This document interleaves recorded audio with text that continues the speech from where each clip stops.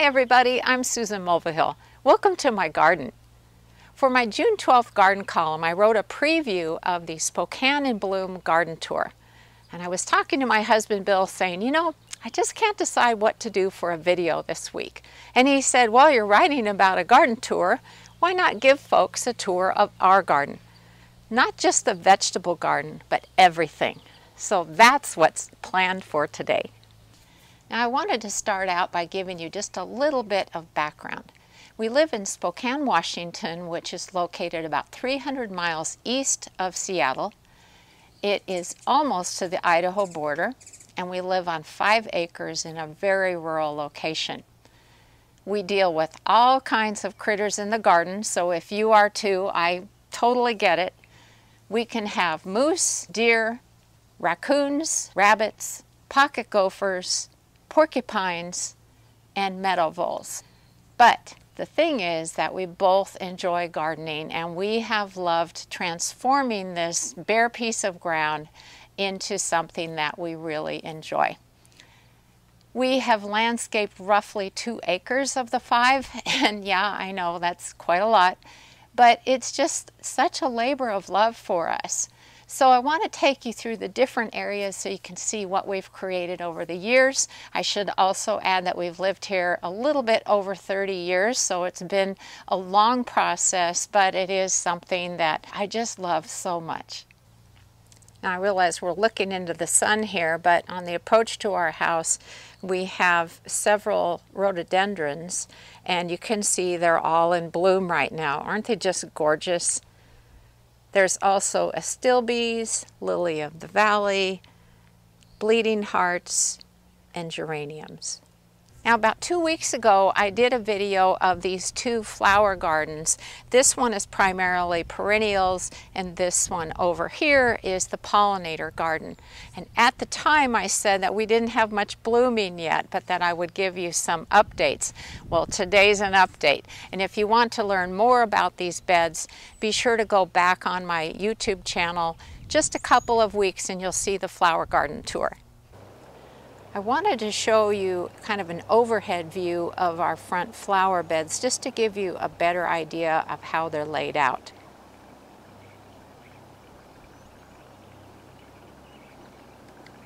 Now here in the main flower bed you can see that the columbines are just going nuts, and look at how tall they are.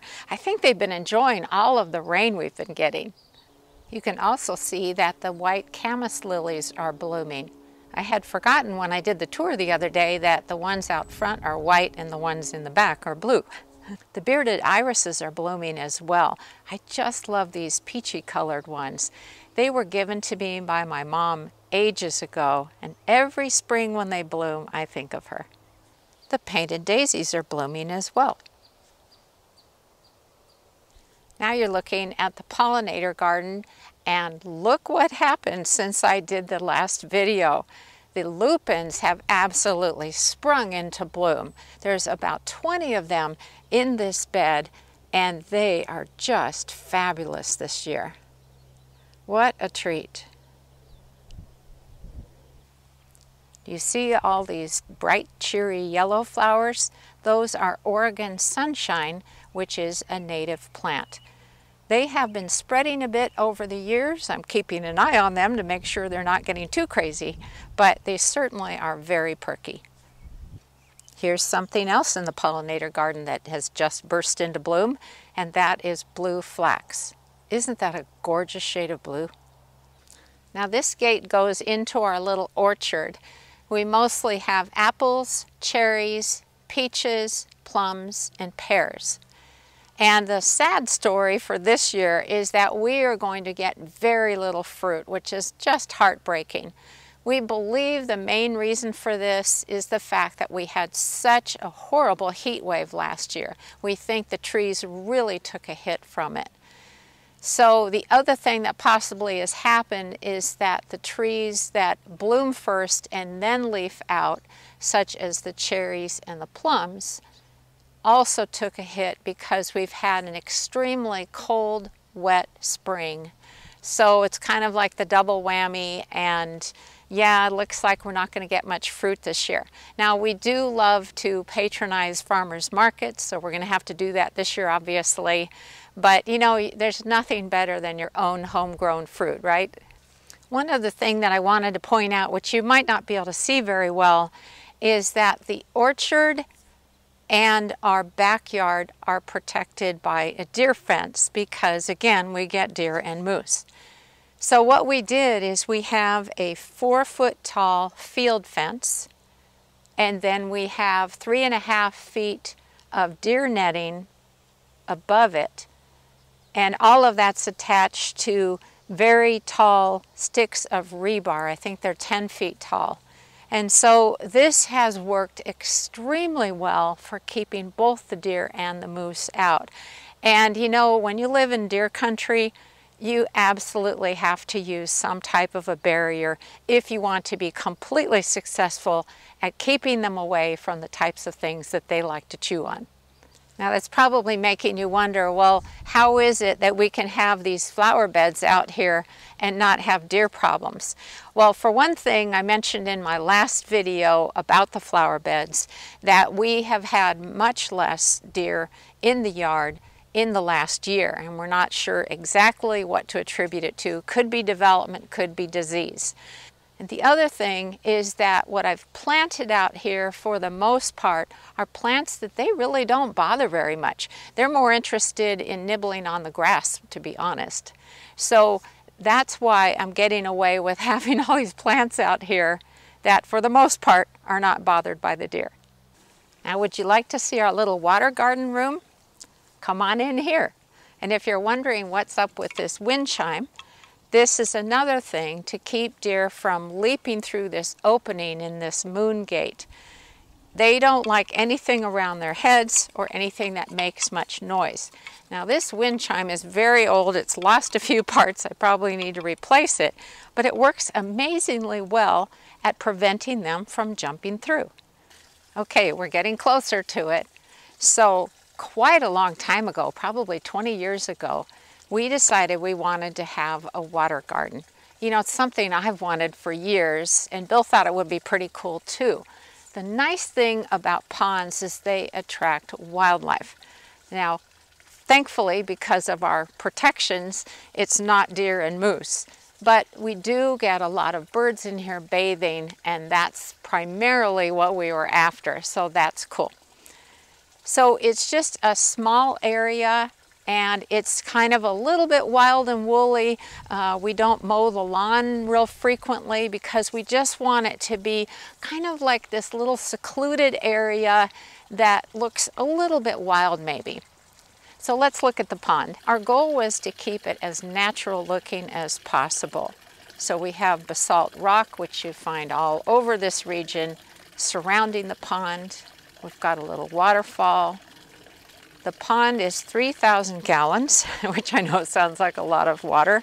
I think it's about 11 by 17. It's 3 feet deep in the middle, but it has a plant shelf around the perimeter to hold some marginal plants, and that's about a foot down from the surface.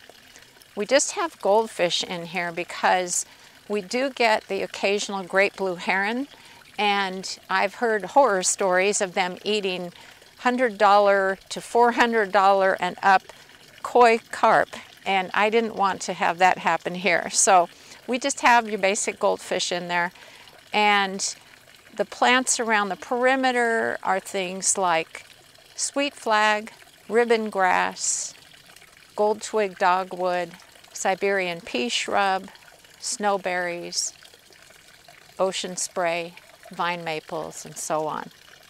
The other thing that I wanted to mention is ordinarily the surface of the pond would be covered with water lily leaves and blossoms.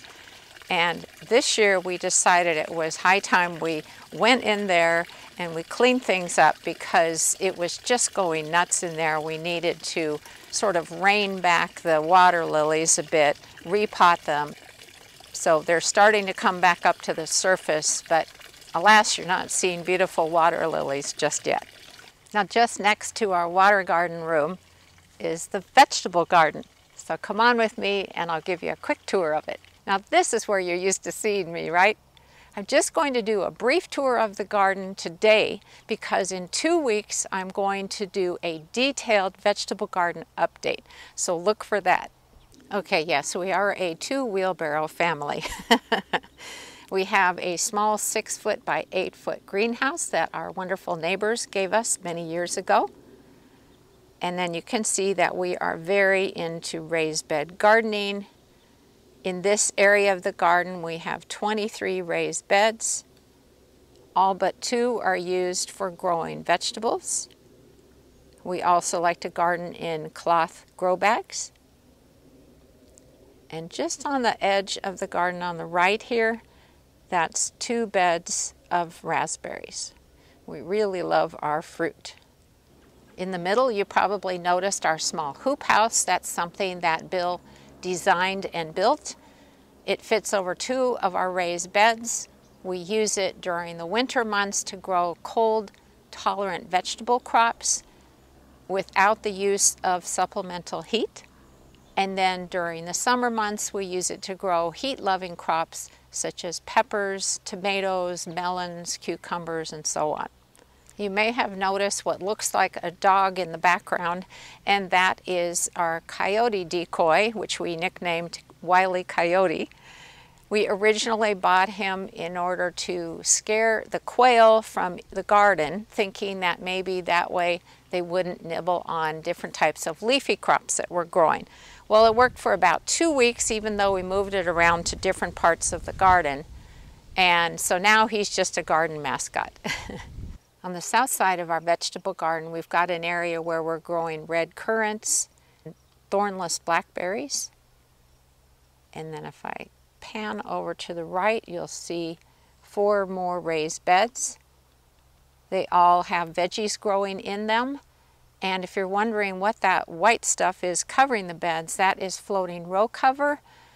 I'm using it partly to keep the plants warm so they get off to a good start. Again, we're having a very cool spring and very wet. So I'm just trying to baby them a little bit. Once they're up and growing well, I'll take the covers off for the remainder of the season.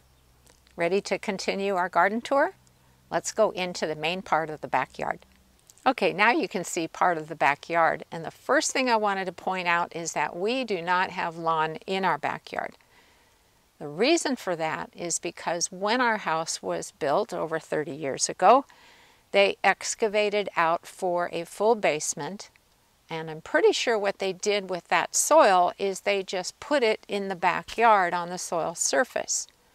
So what happened is we had really crummy soil to plant a lawn on after that. And what would happen is every spring we'd have this beautiful lush green lawn for about a month. It looked wonderful, and then it would die. It didn't matter how much we aerated it, fertilized it, it always died. And I thought, you know, this is ridiculous. I'm a master gardener. I should be able to grow a lawn. So we finally decided, you know, let's rip out the lawn and let's make some island beds that we could plant perennials and bulbs and shrubs in. And that has worked out really well. I'm so glad it turned out this way. I like to call this the big island bed because it's the larger of the 2. And I wanted to point out these beautiful flowers here.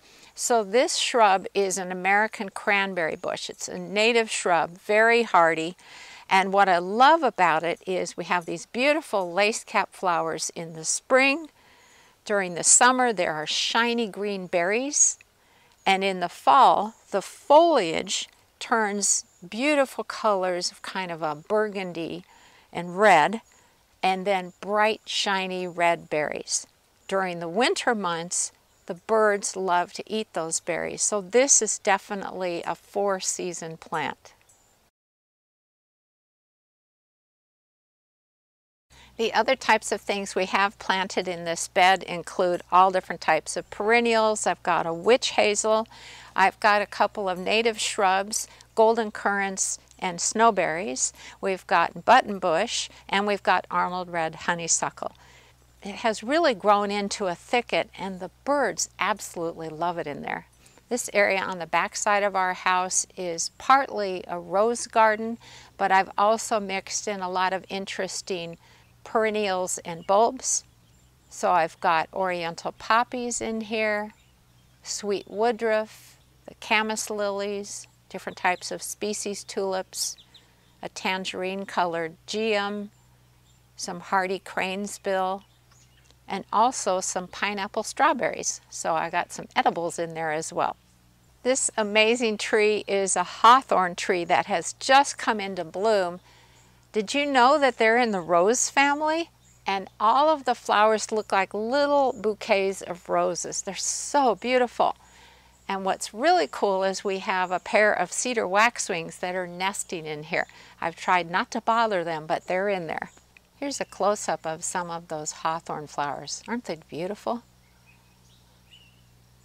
Now, because I don't want to bother those waxwings by getting too close to the tree, I just wanted to explain that this is the small island bed, and the hawthorn tree is basically the anchoring factor of this bed. I have a mixture of all kinds of perennials in here, along with some irises, as you can see. So there are hardy geraniums. I've got ornamental grasses in there, mainly northern sea oats, which is my very favorite ornamental grass. There's bee balm. There's perennial sunflowers, helianthus. I've got columbines, astrantia or masterwort. I've got a shrub rose at the far end there, and all kinds of plants that I can't think of off the top of my head.